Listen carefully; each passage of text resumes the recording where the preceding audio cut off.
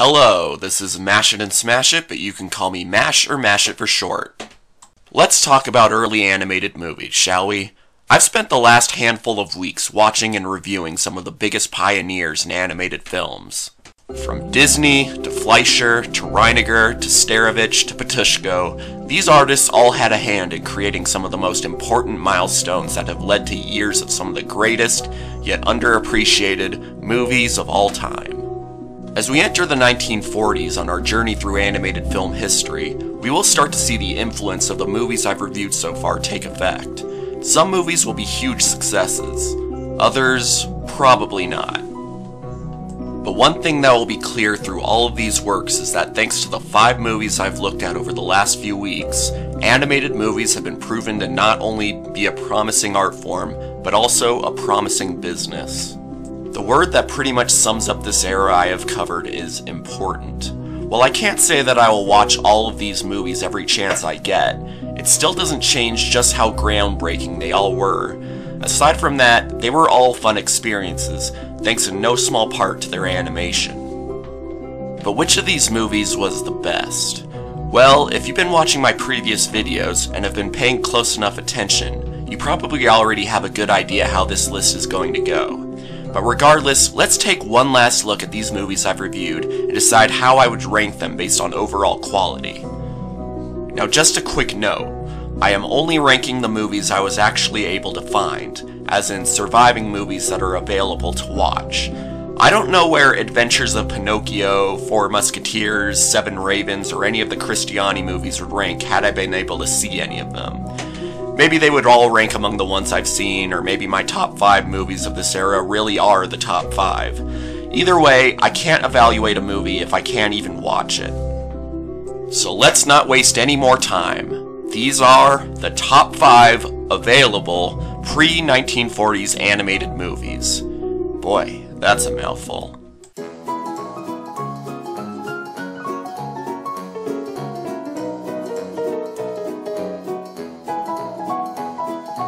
Number 5. The New Gulliver.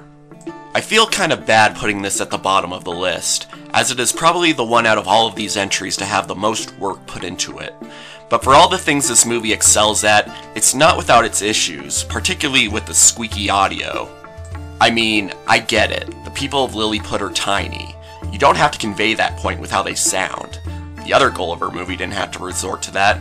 Maybe with 1 or 2 characters, but I can stand listening to them. On top of that, the animation, while still very impressive, is not always the most pleasant to look at. But I'm not here to dwell on the movie's problems, as this list is about the positive aspects of these films. It's still a fun experience, complete with the catharsis of watching a child stand up to an entire oppressive society and being big enough to defeat them no problem. But there's also still plenty of suspense, particularly with the plans that the villains cook up, making it all the more satisfying when they're overthrown. The characters, while relatively flat, all do their job, and I quite enjoy the music as well. Hell, I'd even say that the opera number isn't half bad if it wasn't so high-pitched. This is still a good movie, and a very important pioneer for stop motion. It's just not the easiest on the senses. Oh yeah, and let's not forget the communist undertones. In Soviet Russia, animated movie watch you! I still recommend this movie, but I'm a little more of a fan of the Fleischer version of Gulliver's Travels. Number 4. Gulliver's Travels. Yeah, the Gulliver movies were the only ones so far to get a 7 out of 10 instead of an 8, so of course they're at the bottom of the list. Like the last entry, there are factors that hold this back from getting an 8, the main one here being the rush production schedule. But again, I'm here to talk about what did work, and the main factor that made this movie such an enjoyable experience was the comedy. Whether the comedy is performed by Gabby, the spies, or the 2 kings, it's what really brings this movie to life. And even the story itself is fairly enjoyable, even if it includes one of the blandest romantic couples in cinema history. Though I guess I can at least say that they've likely known each other longer than Snow White and Prince What's-His-Name have. Even Gulliver himself makes up for what little personality he has with his overall performance. Seriously, I could listen to that voice all day. I might have been a little hard on some of the more technical aspects of this movie in my full review, as again, while it was piggybacking off of Snow White's success, it still managed to be its own thing. It's still not as good as its rival, at least in my opinion, your mileage may vary, but it didn't have to be. For many years, nobody was even able to touch Disney's success, so it's impressive that Fleischer Studios was even able to step up to bat.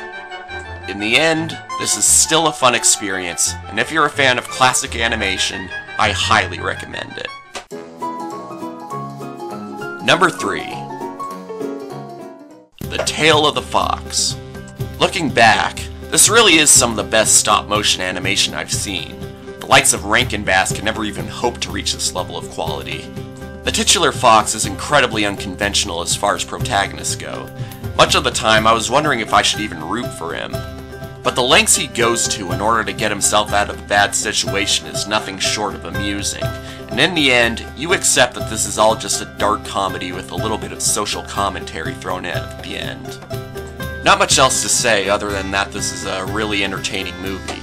Check it out, assuming you can find it anywhere, because it looks like the creator's family won't let you watch it for free. Number 2. The Adventures of Prince Ahmed. What can I say? Lotte Reiniger is a master of her craft. While not everything about this movie is held up perfectly, it's not enough to upset the overall experience, and said experience only needs one factor to help it out, and that's the animation. The animation makes this movie. Not only is it a unique style, but everything is just so carefully crafted, and Reiniger knows how to convey emotions without even showing the characters' faces. On top of that, this just feels like the most epic movie out of all the ones I've looked at for this series. While the story may be basic, the adventure itself is thrilling, and takes a few unexpected directions. This is a movie that deserves to be seen by more people, so if this looks like your kind of thing, I implore you to check it out. You will be doing a great service to the work of a great animator. And the number 1 best animated movie before the 1940s is Snow White and the Seven Dwarfs.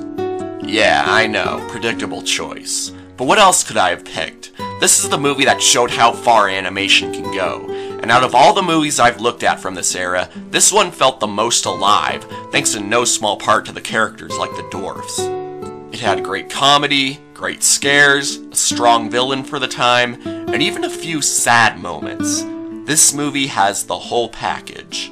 Are there some dated aspects to it? Sure. But I'd say that the animation, as well as the overall experience, still hold up immensely well. This movie came very close to a 9 out of 10 for me, but knowing how much great animated films would only get better over the years, I couldn't give it any higher than an 8. But it is a very high 8. Walt Disney truly was a genius. An evil genius, but still a genius. He had a vision, and that vision became a series of legendary animations, even well after he passed away.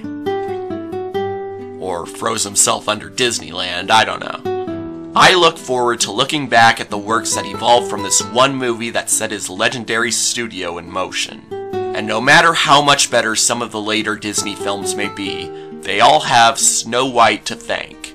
Without it, animated films might not be nearly as big as they are today. Snow White and the Seven Dwarfs, the fairest of them all, before 1940. And that is my list.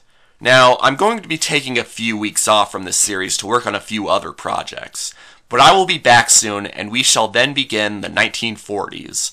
I noticed how many animated films came out in that decade, so I might soon see some movies that do not measure up to the ones I've reviewed so far.